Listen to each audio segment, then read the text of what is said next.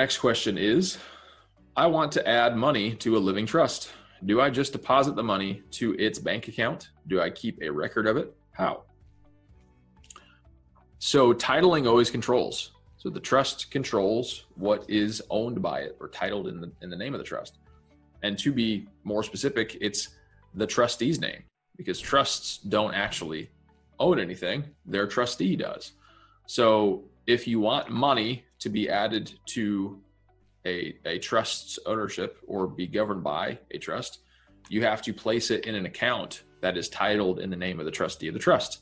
So if it's the John Smith Living Trust, you would want the account to say John Smith, trustee of the John Smith Living Trust. And you would put the money into that account. That is a trust account, right? That's how you would add, liquid assets to a trust.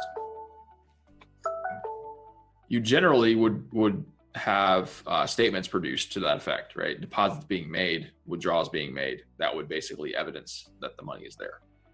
As far as what the record would be as of ownership, sort of the titling controls.